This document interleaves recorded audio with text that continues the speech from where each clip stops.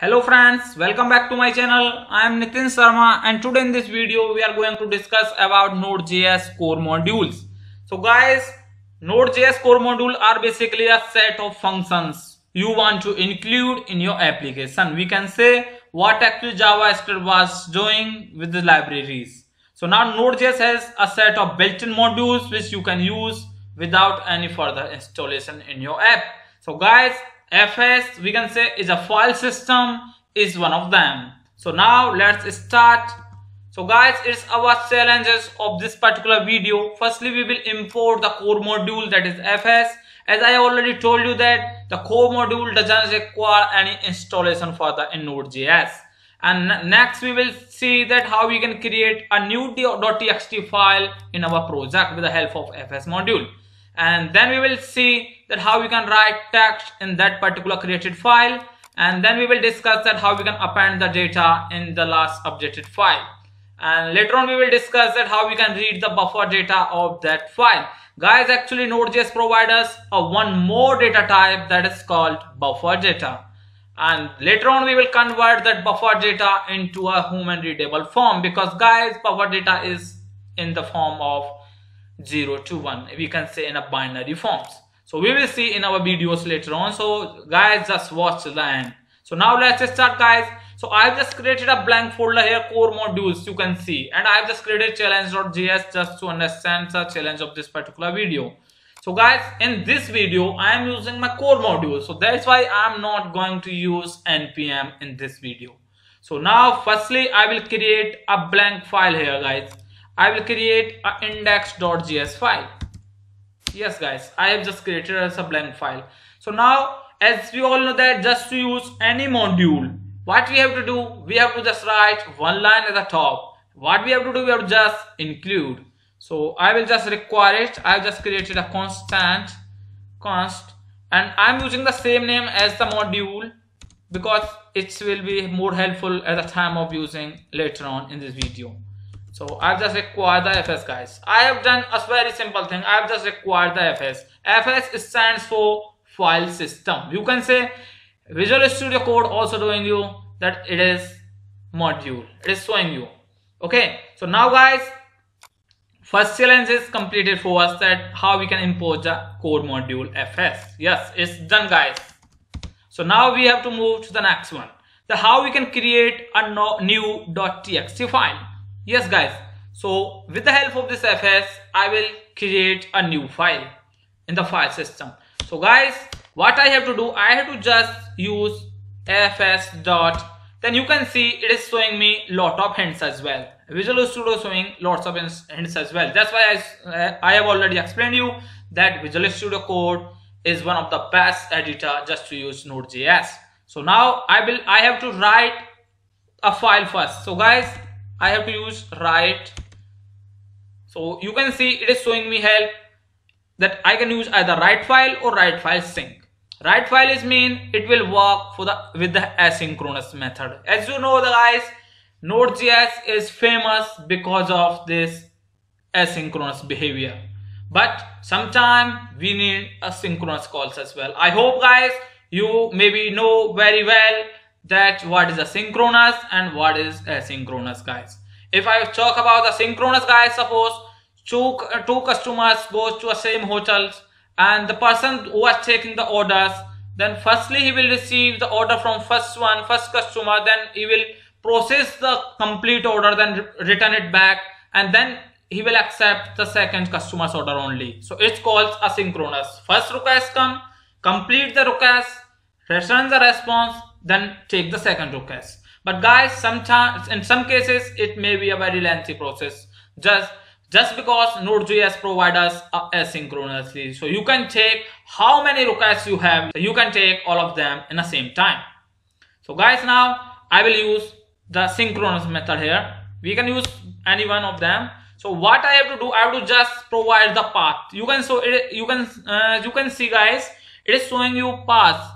It's showing you hints as well. So I will provide the path here. I am just using the file path in the double quote. So I will create the file in the same directory where the index.js is created. So I have not created any path here, so I'm not putting, I will just put only the name of that particular file. Just like guys, I'm just using test.txt. Then I will save it. Yes. So guys, now I will go to my command prompt. Yes, I will go where my project exists. Then I will run my program.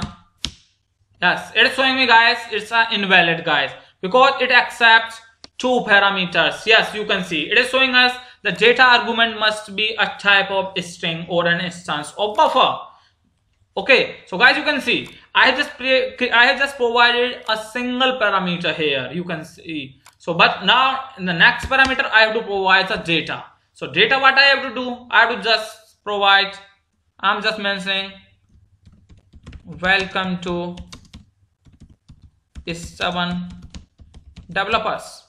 Yes guys, I have just left the data as blank just to show you that what parameters it requires and what required parameters it has. You can say it is showing in your hint as well. It is showing first one parameter is showing as path. In path you can provide number or whatever it is, path like, and then data. It's a mandatory guys. And later on you can provide optional parameters as well in the as a third parameters. Okay, so now I will go to the command prompt once again and I will rerun my program. So firstly guys, I will clear my screen and now I will rerun my program once again. Yes, I will press enter. Yes, the code has executed and now you can see guys, the test.txt file is created successfully here. You can see. And I will just open it just to check what content it has. Yes, it has. It's welcome to stubborn developers. How simple it is guys. Just playing with the file system is so much easy. So much easier. So guys, you can see content has been updated here. So guys, we have seen that how we can use the write file sync. What it does, firstly it will check the file exists with which is provided in a path or not. If file exists, then it just updates the text. If file doesn't exist, then firstly it will create the file and then it will update the text whatever is provided here. Because guys, if I will rerun my program once again and just with a small change, welcome to stubborn developers. Thanks. I've just mentioned a thanks here, then I will rerun my program once again. Yes, I will open. Yes guys, you can see thanks is also updated here. So this time it has not created another file.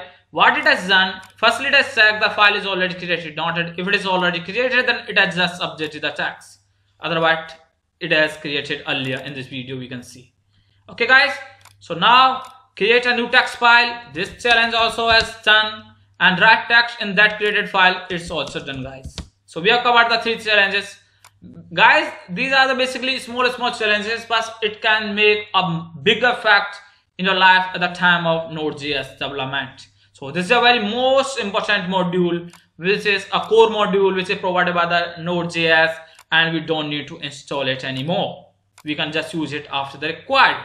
And now guys, we will see that how we can append text in last updated file.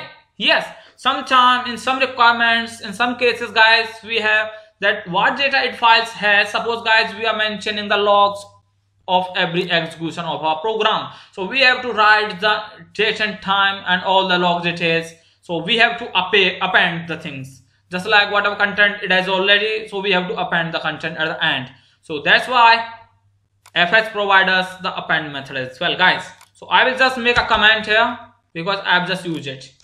So now FS provides another method that is called fs dot. So guys, it is very simple to use. Use of FS is very simple. Just like we have a requirement to append the data. So it's a so what we have to do, we have to just write the append.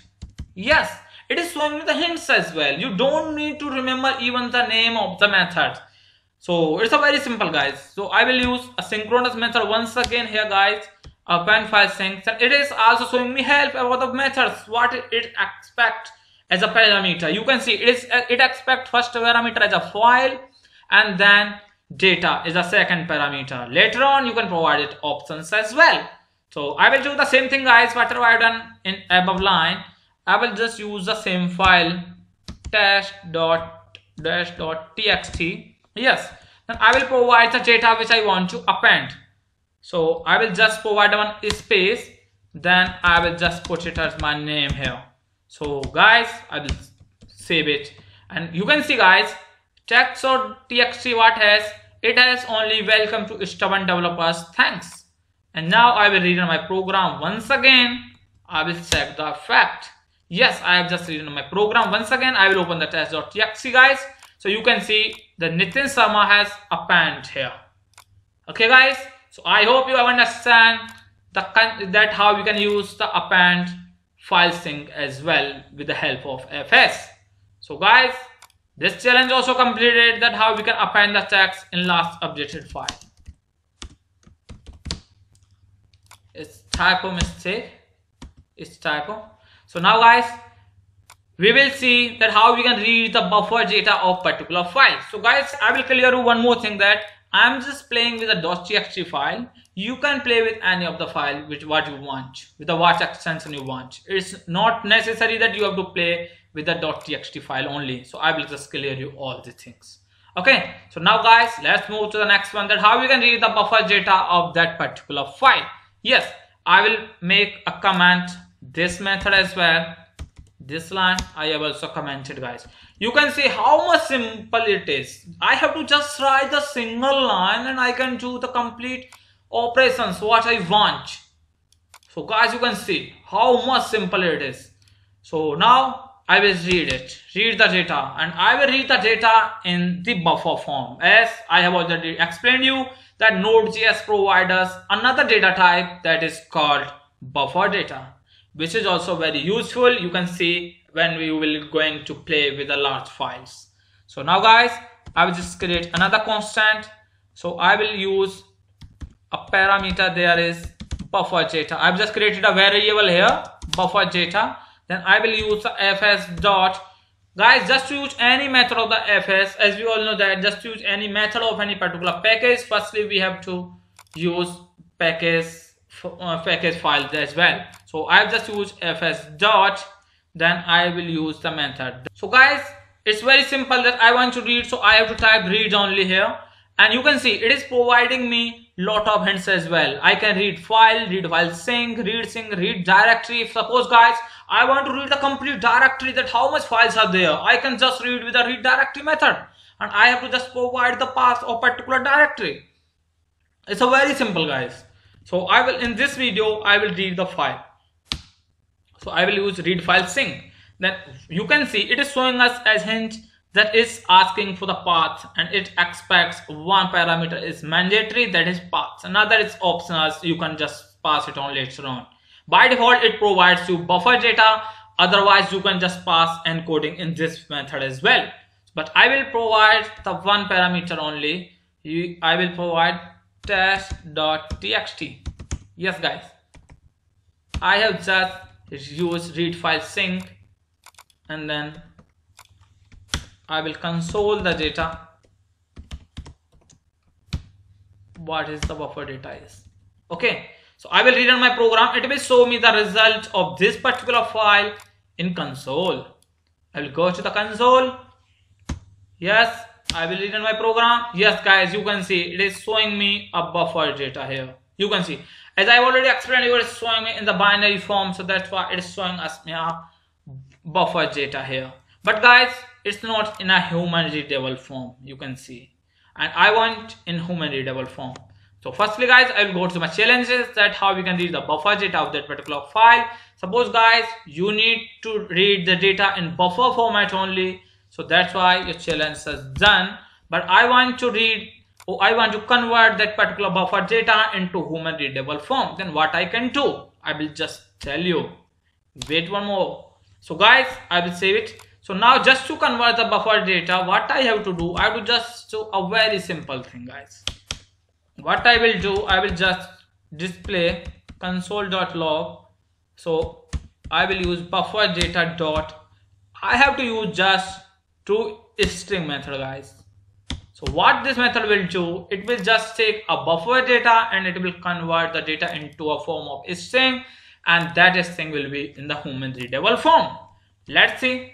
Once again I have to go to my command prompt. I will clear my screen once again. I will rerun my program once again.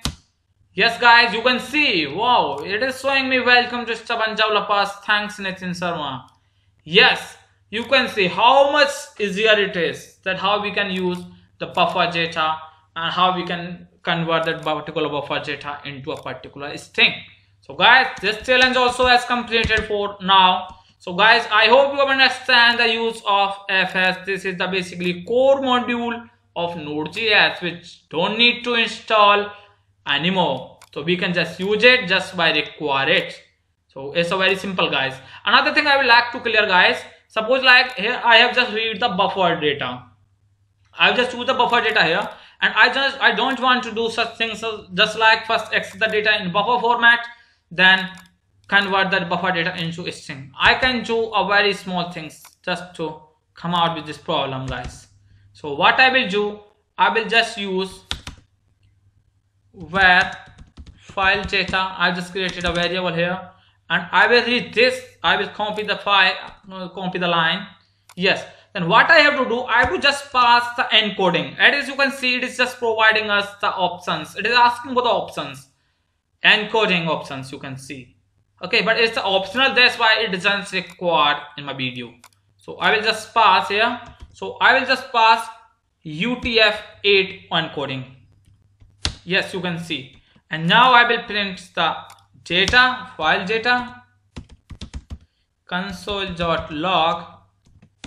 I will save it and I will go to my command prompt once again. I will clear my screen.